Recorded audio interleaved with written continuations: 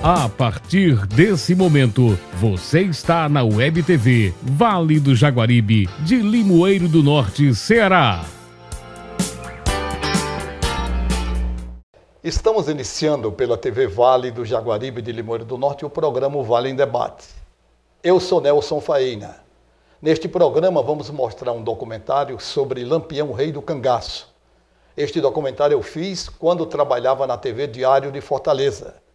Vamos mostrar, entre outras coisas, a casa onde Lampião nasceu, no município de Serra Talhada, sertão de Pernambuco. Lampião, o rei do cangaço. Para uns foi uma espécie de Robin Hood do Nordeste, que tomava dos ricos para dar aos pobres. Para outros foi um bandido cruel, que não defendeu nenhuma causa social. Independente do perfil de herói ou de homem mau, o pernambucano que nasceu no século XIX e virou personagem do século XX, até hoje povoa o imaginário popular, gera curiosidade e atrai visitantes à terra natal, virou lenda repercutida entre estudiosos e leigos, interessados em conhecer e contar a vida do capitão Virgolino Ferreira. O repórter Nelson Faheina e o cinegrafista Neirede Silva foram conferir a história de perto. Eles conheceram a casa onde Lampião nasceu, o Museu do Cangaço, e percorreram as trilhas na mata fechada por onde o bando de cangaceiros passou, perseguido pela polícia. Virgolino Ferreira da Silva, filho de José Ferreira da Silva e de Maria Lopes, nasceu em 1898, em pleno sertão pernambucano. A família vivia de criação de animais, da roça e do serviço de transportar mercadorias no lombo de animais. Naquele finzinho de século, predominava a força dos coronéis, em contradição à pobreza e à falta de perspectiva de muitas famílias nordestinas. Foram nessas condições que começaram a surgir os cangaceiros, grupos que utilizavam da força para lutar pela sobrevivência e contra a opressão. Nesse cenário, começou a ser construída a imagem do temido por uns e idolatrado por outros, Lampião, o rei do cangaço. O povoamento de Serra Talhada teve início com vaqueiros e mais tarde foi ampliado com a chegada de colonos de origem portuguesa, que se juntaram aos nativos. Cercada de serras dentro de um vale. Do alto se vê que Serra Talhada fica localizada às margens do rio Pajeú.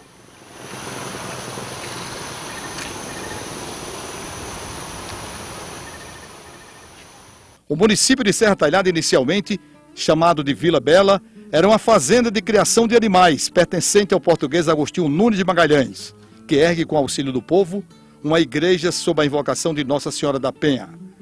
A partir daí a cidade começou a estruturar-se, ajudada pela posição estratégica no cruzamento das estradas de acesso à Paraíba e ao Ceará.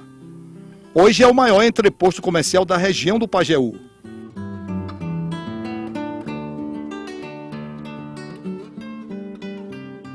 Serra Talhada tem como atividade econômica predominante a agropecuária, com potencialidade de desenvolvimento para a caprinocultura e o comércio. A economia da região é bastante diversificada, podendo se encontrar atividades como lavouras de subsistência, algodão, cana-de-açúcar e fruticultura. Serra Talhada é uma cidade muito importante no estado de Pernambuco, logo porque nós temos aqui a história do cangaço, onde temos um filho ilustre, se foi bandido ou se foi herói, na verdade não nos cabe julgar, porque isso pertenceu ao passado. Porém, hoje o turismo em si, não só em Serra Talhada, mas no Brasil, como até mesmo no mundo, a história do cangaço contribui muito para a economia do nosso município. Tanto é que muitos visitantes vêm aqui fazer estudos, pesquisas sobre o cangaço. O município de Serra Talhada é um museu aberto para o turismo sertanejo. Foi aqui no dia 7 de julho de 1897 que nasceu Virgolino Ferreira da Silva, que anos depois passava a ser conhecido como Lampião, o rei do cangaço, que sempre saía vencedor das lutas que travava contra a polícia dos estados do Nordeste. Lampião, terceiro filho de uma família de 9 irmãos, ainda criança demonstrou ser excelente vaqueiro. Cuidava do gado, trabalhava com artesanato de couro, confeccionava chapéu e até celas.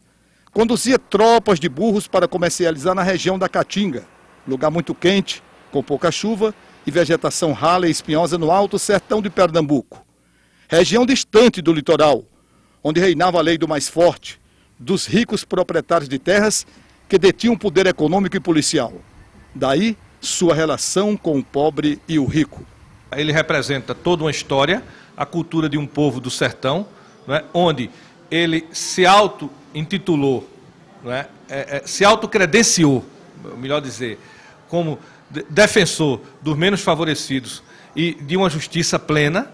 Então, ele deixou um marco, não só em Serra Talhada, mas no sertão, em toda a Caatinga, em toda a região Nordeste, por que não dizer no Brasil. A virada da vida de produtor rural, criador de animal, começa a partir de uma briga de vizinhos. Em 1915, Lampião acusou o empregado do fazendeiro José Saturnino de roubar bodes de sua fazenda. Começou aí uma rivalidade entre as duas famílias, Faheina e Saturnino. Tem início também a história de Virgulino Faheina, o Lampião, o cangaceiro.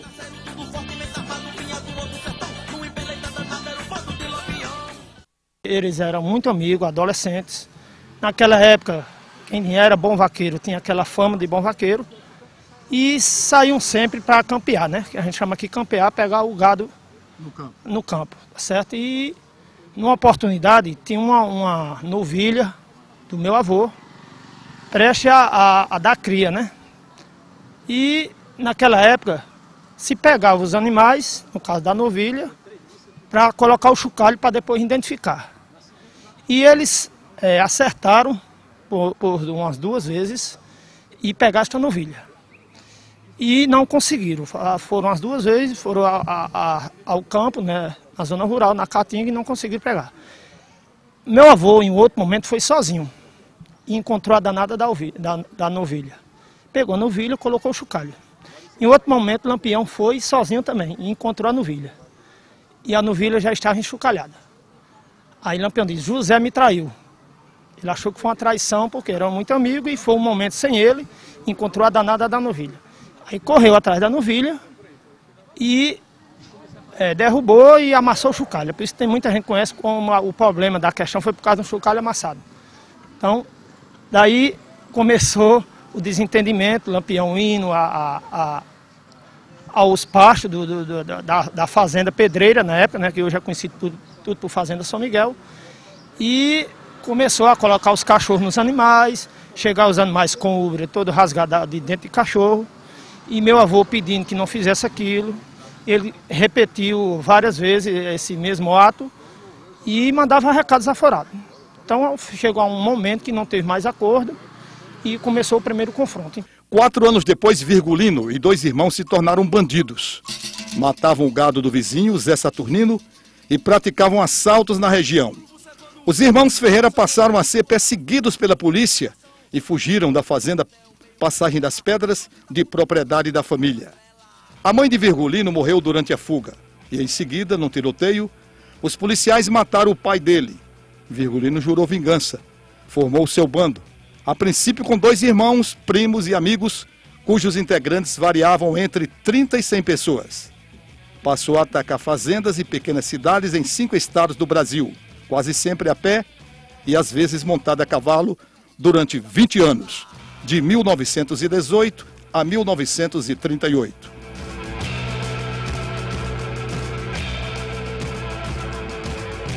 Existem 2 versões para o apelido Lampião. Dizem que ao matar uma pessoa, o cano de seu rifle em brasa lembrava a luz de um lampião.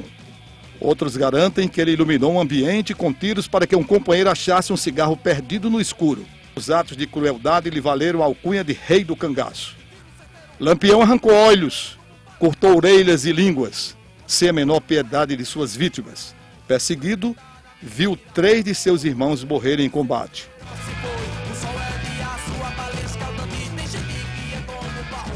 Grande estrategista militar, Lampião saía vencedor nas lutas com a polícia, pois atacava sempre de surpresa e fugia para esconderijos no meio da Caatinga, onde acampava por vários dias. Apesar de perseguido, ele e seu bando foram convocados para combater a Coluna Prestes, marcha de militares rebeldes. O governo se juntou a Lampião em 1926, lhe fornecendo fardas e fuzis automáticos. Em 1929, Lampião conheceu Maria Dea, a Maria Bonita, a linda mulher de um sapateiro chamado José Neném. Ela tinha 19 anos e se disse apaixonada por Lampião há muito tempo. Pediu para acompanhá-lo, Lampião concordou.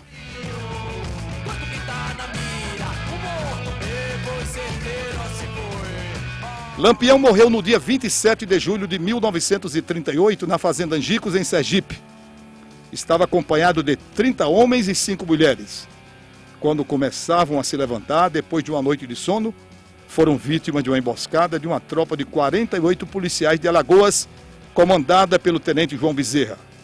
O combate durou apenas 10 minutos. Os policiais tinham a vantagem de 4 metralhadoras. Lampião, Maria Bonita e 9 cangaceiros, depois de mortos, tiveram as cabeças cortadas.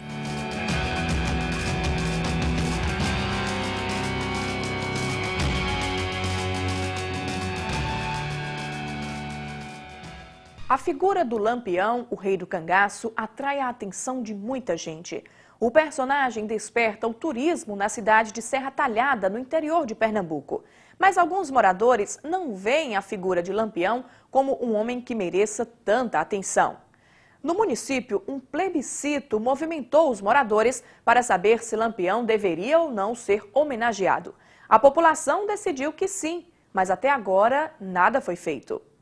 Faz 17 anos que foi realizado um plebiscito aqui em Serra Talhada, em que a população decidiu pela instalação de uma estátua de Lampião, o rei do cangaço, aqui no centro da cidade.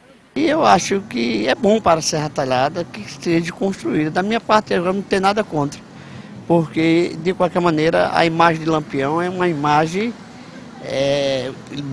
uma imagem morta, viva hoje, porque Serra Talhada é conhecido como a cidade terra do chachado, capital do chachado, e é muito bom para o município, porque isso acarreta turismo para a cidade. É bom para a nossa cidade, vai virar uma cidade turista. Vai ter muito habitante, muita gente visitando para conhecer nossa cidade, a terra do Lampião, que é Serra Talhada. Ao longo deste período, o município foi administrado por vários prefeitos, mas todos se recusaram a construir o monumento. A justificativa é a falta de recursos. O atual prefeito, Carlos Evandro Pereira, diz que tem interesse na construção da estátua.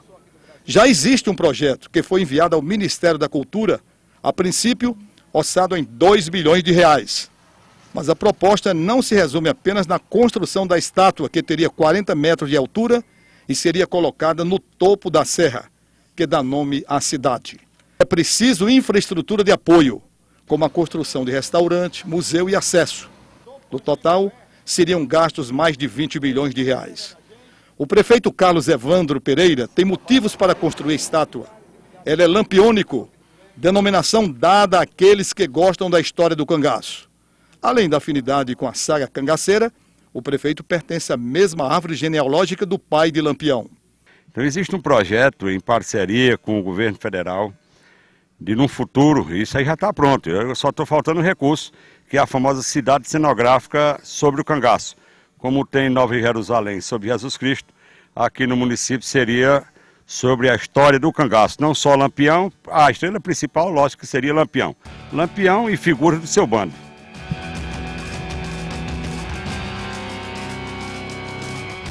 Lampião é história, independente daquela história de bandido ou herói, ele é uma referência do município. Serra Talhada vive hoje momentos de incerteza. O bem contra o mal, a razão contra a emoção. Parte da população considera Lampião um herói. Roubava dos ricos para dar aos pobres. Outra parte diz que Lampião foi um bandido cruel. Não defendeu nenhuma causa social. Serra Talhada é a cidade onde nasceu Virgulino Ferreira da Silva. E nada melhor do que uma estátua para marcar isso como um registro da cidade natal dele. Nós queremos fazer o resgate de toda a história do cangaço, é um momento importante da história nacional, né, que não pode ficar à parte. E nós pretendemos, em breve, aqui em Serra Talhada, construirmos uma cidade cenográfica, que seria um teatro ao ar livre, né, no estilo de Nova Jerusalém, para que nós possamos, com parceiros importantes, né, interpretarmos a história do cangaço, esse rico momento da história do Nordeste, a questão cultural, enfim. A gente pretende colocar Serra Talhada na pauta nacional da questão cultural.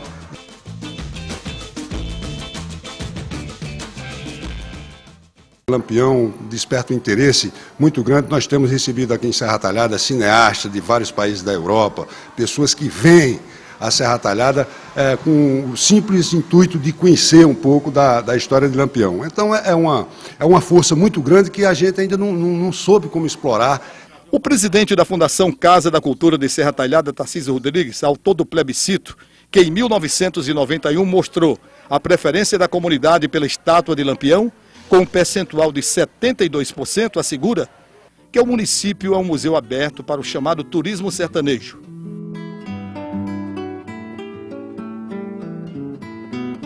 O visitante pode percorrer a Caatinga nas pegadas de Lampião, pode caminhar pelas mesmas trilhas que foram utilizadas pelo rei do Cangaço, conhecer a casa onde ele nasceu, os locais das primeiras batalhas, bem como a história daqueles que lhe deram combate. Para a Serra Talhada, Lampião é a figura principal para o incremento de uma indústria turística, certo? Lampião é nosso principal produto turístico. Isso se baseando no turismo cultural, certo? Porque Lampião queira ou não, agora no que diz respeito a Brasil e mundo, Lampião queira ou não, personagem da história do Brasil e da história do mundo. E assegura que a consolidação de Serra Talhada como polo turístico não depende somente de hotéis e restaurantes. Depende, sim, de um turismo ecológico e cultural. Nós adotamos a figura de Virgulino, de Lampião, como principal produto turístico de Serra Talhada, porque é muito fácil. Ele tem um carisma, atrai as pessoas de uma maneira impressionante. É muito fácil vender Lampião como produto turístico.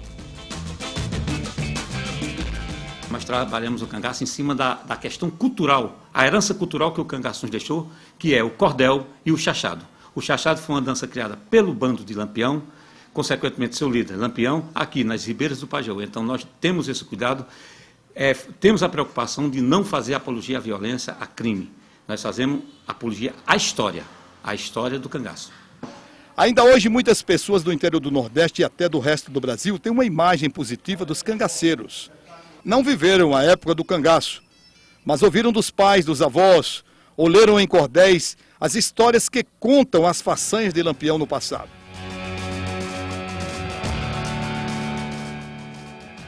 Não é fácil explicar por que os cangaceiros são lembrados como heróis. O mais admissível é pelo fato de terem sido pessoas de origem humilde que não se curvaram diante dos poderosos.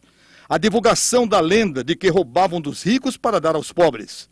E a própria vida que levavam de aventuras, enfrentando a polícia, que espancava, tomava dinheiro e matava as pessoas mais pobres.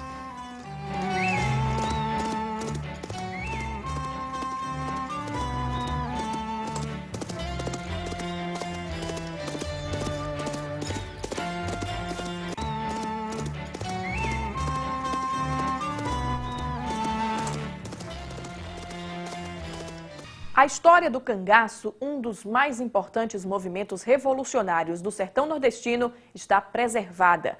Armas, roupas e objetos utilizados pelos cangaceiros durante a existência do bando de Lampião estão guardados no Museu do Cangaço, no município de Triunfo. Fundado em 1975, o museu tem mais de 500 peças doadas por pessoas que fizeram parte da história de Lampião. O Museu do Cangaço, localizado numa das ruas centrais de Serra Talhada, é um dos pontos mais visitados. Foi criado pela Fundação Cultural Cabras de Lampião. O museu hoje abriga uma biblioteca com mais de 350 livros, teses de mestrado, além de uma exposição com 300 fotografias raras e inéditas.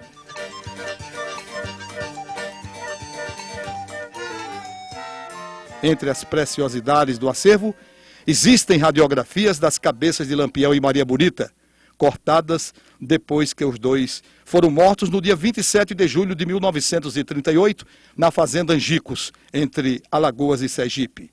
São documentos que foram emitidos pelo Instituto Médico Legal de Alagoas, né, que demonstra o laudo das causas mortas de Lampião e de Maria Bonita. E podemos constatar nesse de Lampião de que ele foi, de fato, atingido com um tiro na cabeça, em que estraçalhou alguns ossos.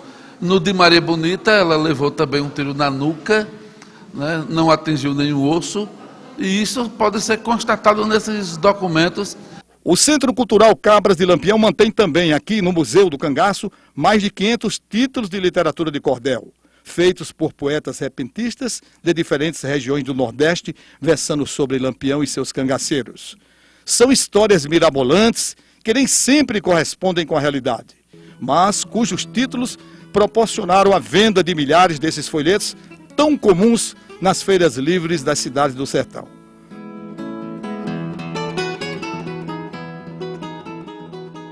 O museu dispõe também de revistas, jornais e outros impressos da imprensa pernambucana, relatando as ações de Lampião. Alguns com leituras equivocadas por influência direta dos coronéis do sertão, que eram, na época, donos dos jornais, e contavam com o apoio dos governos estaduais, que ofereciam todo tipo de ajuda para destruir Lampião. Nessa foto grande vemos Lampião e Maria Bonita, ele mostrando a revista À Noite, editada no Rio de Janeiro, com ampla reportagem sobre o rei do cangaço. Maria Bonita parece sentada, com bastante elegância, trajada de cangaceira e acariciando seus dois cães. O branco, de nome Ligeiro, e o preto, chamado Guarani. Essa fotografia foi feita pelo fotógrafo sírio-libanês Abraão Benjamin, em 1936, no interior da Bahia. Nessa época, o governo da Bahia distribuiu milhares de cartazes iguais a este, oferecendo 50 contos de réis pela captura de Lampião. Apesar da grande soma, não apareceu ninguém para denunciar o lugar onde Lampião estava escondido no interior da Bahia, fugindo da polícia de outros estados do Nordeste. Nessa pasta estão guardados dezenas de bilhetes e cartas escritas por Lampião. Esse era um procedimento muito comum adotado pelo rei do cangaço. Normalmente, ele e o bando acampavam fora da cidade e mandavam um bilhete para o prefeito exigindo o pagamento de certa quantia em dinheiro, para não invadir a cidade. Ainda como parte do acervo encontramos a certidão de nascimento de Lampião, armas usadas pelo rei do cangaço, várias balas de fuzil e de rifle encontradas no local onde foi morto. 2 óculos, um claro e outro escuro, usados por Lampião, que tinha um dos olhos furados. Aqui nós temos nesse quadro o inventário sobre os pertences de Lampião, ou seja, os objetos que foram encontrados com ele no momento em que foi assassinado. Essas informações foram prestadas pela Polícia Militar do Estado de Alagoas. Qual a observação que o senhor faz diante dessas informações? A observação que podemos ver é como era rica a indumentária dos cangaceiros. Podemos constatar perfeitamente por esse relatório, quando mostra como era, por exemplo, o mosquetão de Lampião, a faca, a cartucheira, os bornais, o lenço, a pistola parabelo e outros detalhes e outros objetos que ele carregava.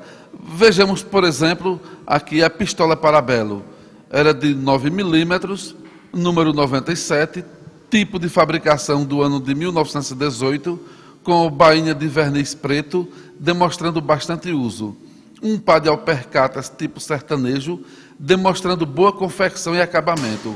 Uma platina de fazenda azul com 3 galões, um par de luvas de pano bordado, 2 cobertas de chita forradas, um cantil de alumínio revestido de pano bordado em alto relevo, aliança de ouro com inscrição Capitão Lampião na parte interna, anel de ouro com iniciais CVL, um óculos de vidros escuros e aros de ouro, um pacote contendo várias orações.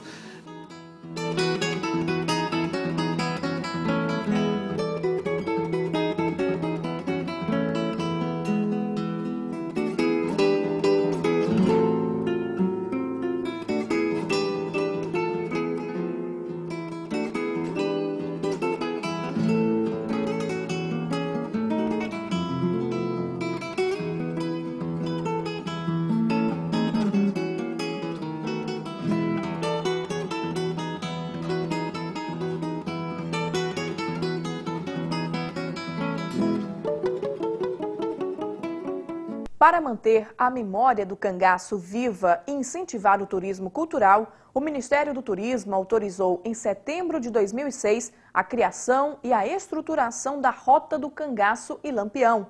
O chachado, a caatinga e a história do cangaço vão ser explorados para valorizar a cultura do povo local. Mas enquanto a rota do cangaço não começa a funcionar, os moradores de Serra Talhada estão transformando a história em arte. Aqui em Serra Talhada está sendo desenvolvido o projeto Produzir.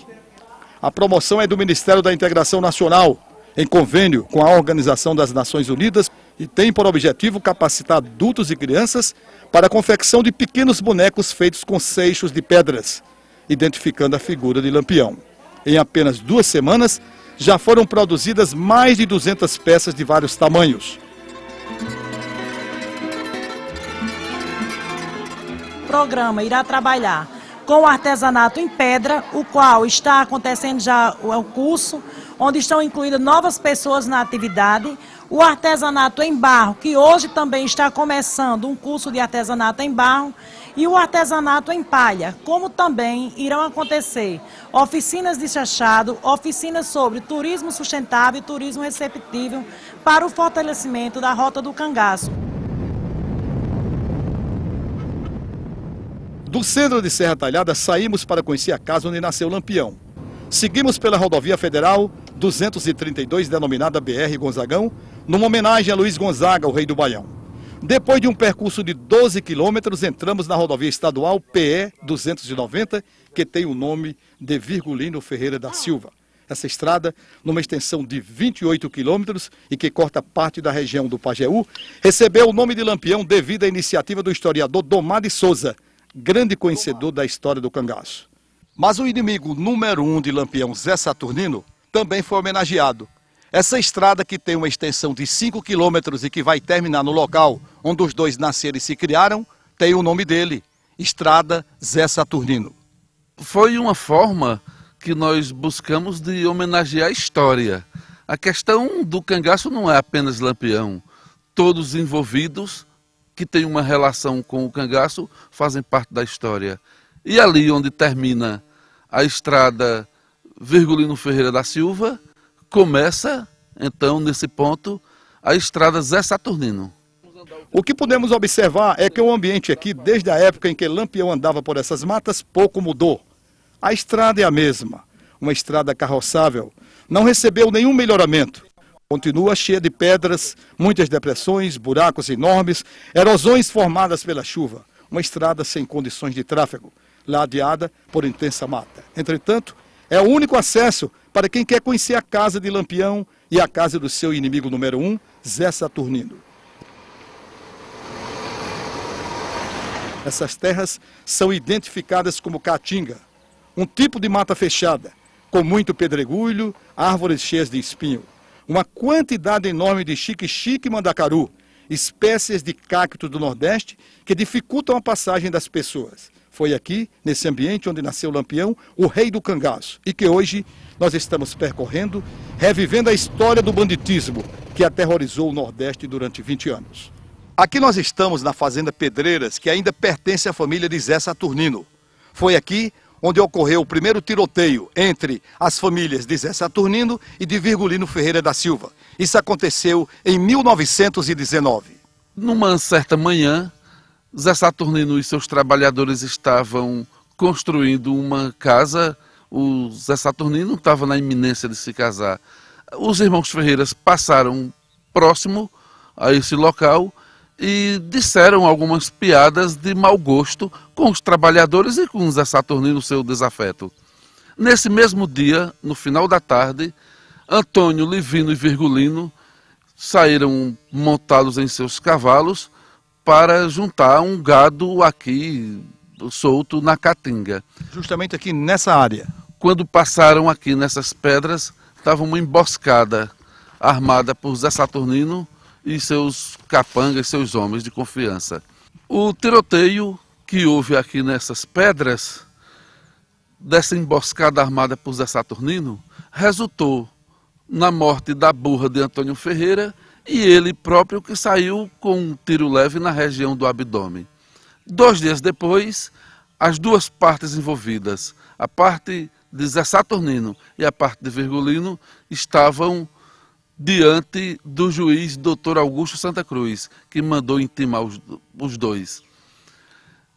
Como o Zé Saturnino era da família Carvalho, a família que dominava politicamente toda essa região, então ele se dirigiu apenas para Virgulino e disse: arranje um advogado para a sua defesa. Virgulino saiu pelas ruas de Vila Bela procurando um advogado ou um rábula que pudesse lhe ajudar nesse processo. Como nenhum advogado quis se envolver nessa questão por se tratar de alguém da família Carvalho, então Virgulino simplesmente, muito contrariado, porque ele era um trabalhador, foi numa loja, comprou 3 rifles e 200 cartuchos de bala e mandou um recado para o juiz, dizendo: avise ao juiz que eu já estou com 3 advogados e 200 testemunhas para resolver minha questão. A partir desse momento, a relação deles dois passou a ter um cheiro de pólvora. Agora nós estamos deixando a estrada e vamos entrar numa trilha onde somos obrigados a caminhar um atrás do outro. A mata aqui é mais fechada. Estamos seguindo na direção da casa onde viveu Zé Saturnino, o inimigo número 1 de Lampião. Zé Saturnino era um homem poderoso, rico. Tinha o apoio da polícia na luta para matar Lampião. Depois de caminharmos mais de 3 quilômetros, estamos chegando ao velho casarão da família de Zé Saturnino. Tudo está destruído. Restam poucas paredes ainda erguidas. O piso totalmente destruído, ocupado pelo mato, onde algumas aves selvagens fazem seus ninhos. O local está completamente abandonado. Aqui foi no passado a casa grande da fazenda Pedreira, onde nasceu José Alves de Barros, que entrou para a história com o nome de Zé Saturnino, primeiro inimigo de Lampião. Foi um intrépido combatente de cangaceiros, exemplo de honra para a família e amigos. Nasceu no dia 20 de maio de 1894 e faleceu no dia 5 de agosto de 1980. É o que diz essa placa, colocada aqui pela Fundação Cultural Cabras de Lampião, Fundação Casa da Cultura de Serra Talhada. Em 1923, os cangaceiros cercaram a casa grande da fazenda Pedreira. Era a hora, o momento de Lampião matar Zé Saturnino. E os cangaceiros abriram fogo. Os homens que estavam dentro de casa, principalmente um cunhado de Zé Saturnino chamado Vicente Moreira, sustentou o fogo contra os cangaceiros. Em meio ao tiroteio, os cangaceiros, já dominando a situação, começaram a jogar garranchos de vara seca em cima da casa para atear fogo com todo mundo dentro. De repente apareceu na janela a mãe de Zé Saturnino. Justamente essa casa aqui? Justamente nessa casa. Apareceu a mãe de Zé Saturnino, Dona Xanda, e disse: Virgulino, quem você procura não está em casa. Eu quero destacar que Dona Xanda era madrinha do irmão mais velho de Lampião, o Antônio Ferreira, e impulsionado pelo mais velho, todos pediam a benção a Dona Xanda e a chamavam de madrinha. Então, quando ela abriu a janela e mencionou o nome de Virgulino, ele disse: a benção, minha madrinha. E ela abençoou, dizendo: Deus abençoe, Virgulino. Mas eu queria que você encerrasse as suas brigas com Zé Saturnino. Ele disse: olha, eu paro de brigar com ele, se ele parar de me perseguir. E Dona Xanda assumiu essa responsabilidade pelo filho. E Zé Saturnino, nesse momento, segundo as más línguas, ele estava escondido num móvel dentro de casa. Outros afirmam, principalmente a família, que nesse momento ele estava numa serra distante, cortando madeira. Mas o certo é que, em função desse perdão intermediado pela mãe, o primeiro inimigo de Lampião terminou seus dias num cárcere privado, gritando o nome de Lampião. Vamos seguir agora de carro em direção à casa de Lampião. A estrada, além das pedras e buracos, é intercalada por várias cancelas. Como o assunto agora é turismo, muitas placas foram colocadas na estrada. Essa aqui, por exemplo, indica que estamos chegando no sítio Passagem das Pedras da família do rei do Cangaço. É um terreno bastante amplo, são 190 hectares. Hoje, uma área tranquila, arrodeada de árvores frondosas, como milhares de outras existentes no Nordeste. onde o silêncio é quebrado apenas pelo cantar dos pássaros. E finalmente estamos diante da casa onde Lampião nasceu. É uma casa simples, pequena e que foi construída há mais de 150 anos pelos avós maternos do rei do Cangaço. No pequeno alpendre, um pilão de madeira e um pote de barro colocado numa forquilha, onde as pessoas bebiam água. Um costume muito comum na época. Ainda na parte externa, um velho carro de boi que já teve os seus dias de glória, transportando madeira, pedras, sacas de milho, feijão, batata e outros produtos regionais cultivados pela família de Lampião.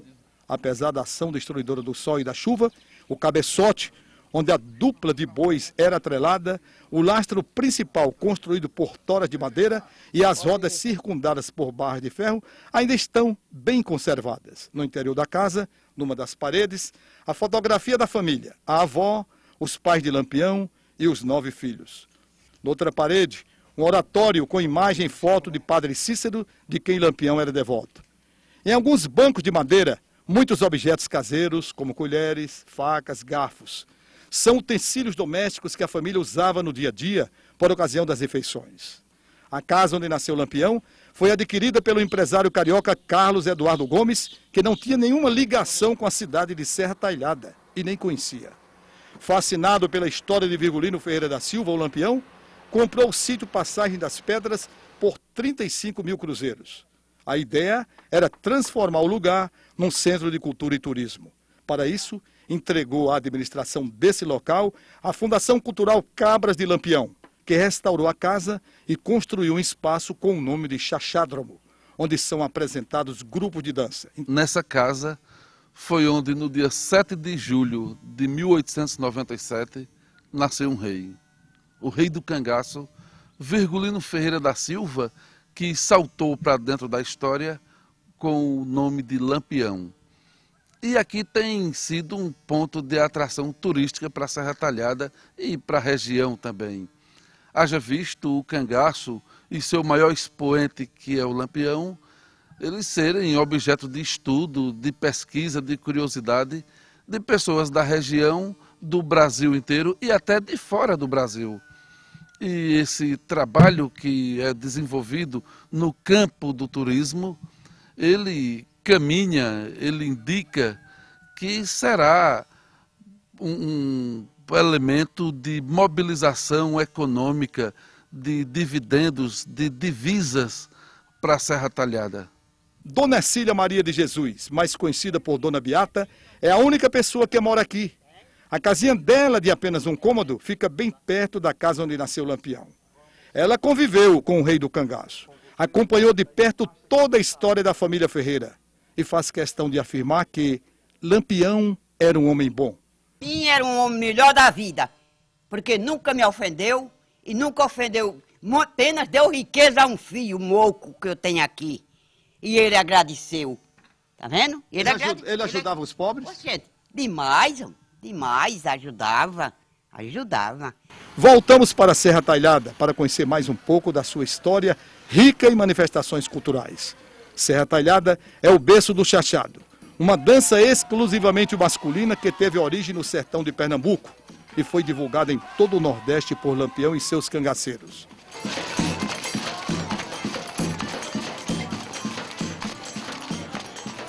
O chachado é uma mistura de deslizado com sapateado que, no princípio, não tinha acompanhamento instrumental. Os cangaceiros apenas repetiam ao mesmo tempo uma quadra e um refrão.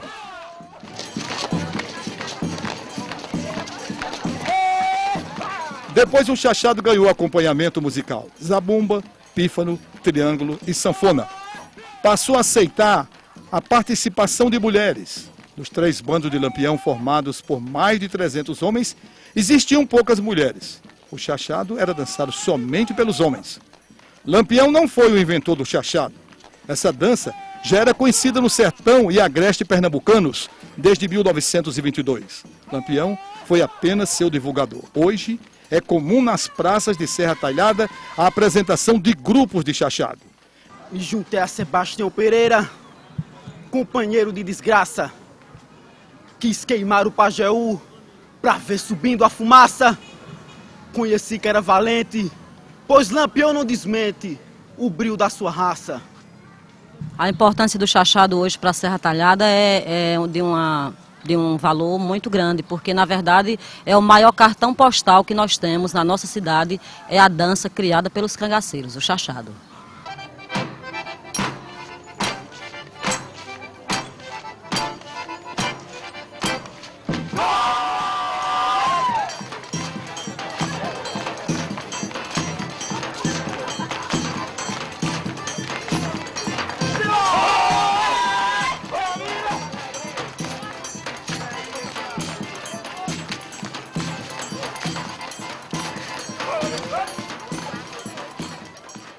Encerramos por aqui este documentário sobre Lampião, rei do cangaço. Agradecemos a sua audiência e até o próximo programa.